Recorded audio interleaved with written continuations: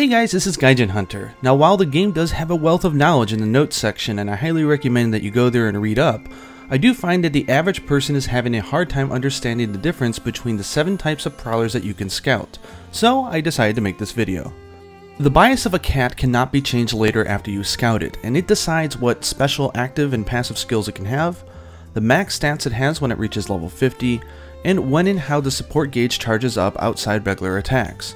Because in general, each cat has one type of action that will increase the support gauge more than normal, and this, along with the final max stats, is why fighting and assist are the best for Prowler usage, and the others are more suited for Palicos. Okay, first up is Fighter. This cat gains more support gauge increase while it performs melee attacks, and why I plan to include it in my tutorial eventually, a good mix of melee and boomerang usage is the most powerful way to use Prowler in my opinion. So in this meaning, the Fighter is an incredible type. For support skills, it has Furious, which will throw your cat into a fury. It does cost 5 points though, so it's very hard to use. When a cat is raging, your cat gets a 30% affinity boost, their support gauge goes up faster than normal, they dash faster, get rock steady, and they have access to a special combo and finisher move. You also have a 50% chance of either getting a Pierce Boomerang or Demon Horn when you scout this cat. I highly recommend you go for Pierce Boomerangs. For the passive skill, you'll automatically get attack up S, which adds +5 attack, and also the sharpness plus skill out of the box. Sharpness works the same way as it does for hunters, so if you're using a blue weapon and you spend those points to make it white, you will see a great damage increase. The Fighter has a base of 120 attack at level 50, meaning that it has natural attack up large. A total of 30 more attack points than, let's say, an assist cat, so very good, very powerful. Speaking of assist, it and Fighter reign as the top prowlers that you can use. The assist cat gains extra gauge when using boomerangs, and its natural increase is higher than the Fighter as well. For this reason, you'll both be able to activate your piercing and big boomerang, and have plenty of points to spare for traps or for the emergency retreat. For support, it comes with Poison Prison, which is pretty much a guaranteed poison to a monster if you can get a minute, and then you also get Emergency Retreat or Cheer Horn. Obviously, you definitely want to make sure you scout one with Emergency Retreat, as this skill is a killer skill. For passive, it has Monster Dar, which is actually pretty horrible. It only tells you the direction that a monster is facing and its mood, not whether or not it can be captured or not. If you're going into a capture quest or want to spam traps, Pro Trapper is definitely a great one to have. It lowers the cost of all traps by 1 point, and it makes it so you don't get interrupted when you're placing them. To make up for the support gauge increases and the traps, it has slightly negative attack power compared to, let's say, the Fighter cat or another cat at 90. But honestly, it's not a problem. You can still kick unbelievable butt with this cat. Okay, now next up is Charisma. I don't particularly recommend this cat as it does not get a special bonus for any specific action. While it does get slightly above average increase for all actions, it simply does not add up in the long run, which is a shame because for support skills, it only has one set skill, which is Palico Rally, and overall it gets one more support skill slot than all the other cats. Palico Rally actually gives cats 10% attack up and 20% defense up for 3 minutes.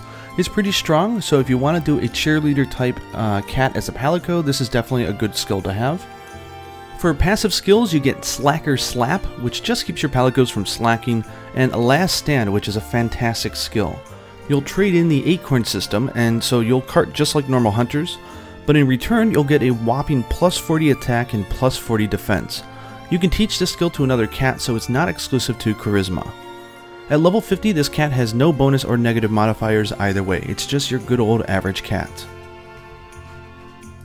Okay, next up is Guarding, and this cat, I gotta admit, is really fun. It gets a special bonus when guarding attacks, and unlike other Prowlers, if the attack that you guard has small or medium knockback, you won't take any damage.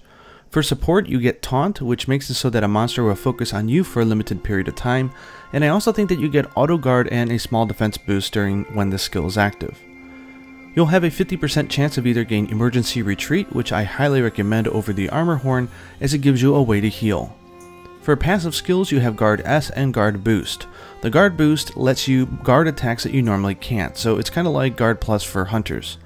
And if you guard an attack that has a status ailment, sort of like a Chameleos like poison thing, normally when you guard it, you'll bar the attack but still get inflicted, but if you have Guard Boost, you won't. At level 50, it does have 30% higher base, which is over 30 points of defense compared to any other Prowler, which is a lot bigger than you think it is. I'm also using this cat right now currently as a solar Prowler, and it also works really well as a Palico, as I find as a Palico it almost never dies. Okay, now we'll get into the more Palico focused types, but that isn't to say that you can't use these ones online and still do well for your team. The healing type only gets an increased bonus gauge if it's in the area that the monster's not in, so it's really not good if you're a Prowler. For support, you'll be getting True Healing Horn, which heals a very good amount of health but costs 3 points to use, and you also have a 50-50 chance of either getting the Cheer Horn or the Armor Horn. Both of them honestly are not that good, so I really wouldn't worry about which one you get if you're scouting and healer type. For passives, you get Defense Up Small, which is nice, and Health Harmonics. The Health Harmonics will increase everyone's health to 150, which is maximum if you use either a Heal Horn or a True Heal Horn. But honestly, late game most people eat or they have 150 health, so maybe it's not so necessary. The Healing Cat does get slightly reduced attack and slightly higher defense at level 50.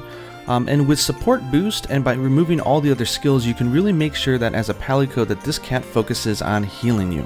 And that actually is really good, especially if you're having trouble when you're hunting solo offline. I definitely think a healer cat could help out some newer players. Okay, on to Bomber type. The Bomber type cat is really only going to help you if you're a bowgun user in my opinion, but they're really fun Palicos to have, especially if you have a pair of 2 of them. They gain gauge faster than normal by just being in the same area as the monster, so it'll just naturally go up. For support, it has Mega Barrel Bombay, but at 3 points you can see that as a Prowler you won't be able to spam this a lot. You also have a 50-50 chance of either getting Demon Horn or Camouflage, the latter being better for Palicos. For passives, it has Heat Bomb Resistance, and Bombay Boost, which will raise your bomb damage by about 10 to 15%, and I'm pretty sure it also raises your blast element on your weapon by 20%. More than the other cats though, the bomber gets 20% more damage when using bombs, so I think this just kinda says that if you want to use bombs, don't use another type of cat.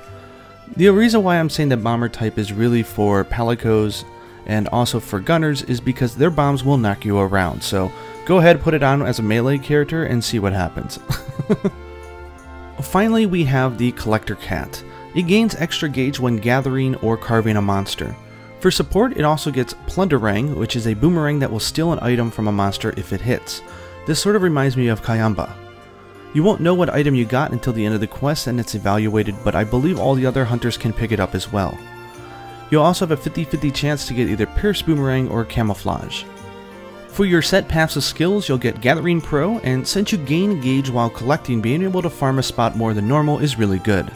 You also have the skill called Pilfer Boost, which lowers the cost of plundering by 1, and if you're doing it as a Palico, it'll make them sort of gather a little bit more often than the normal.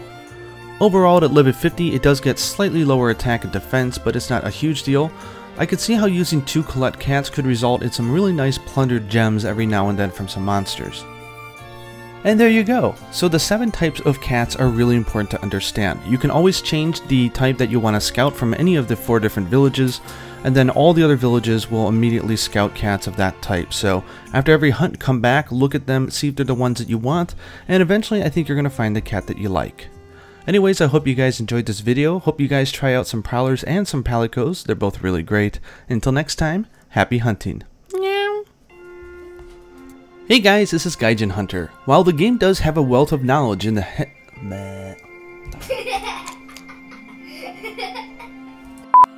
they gain gauge faster than normal.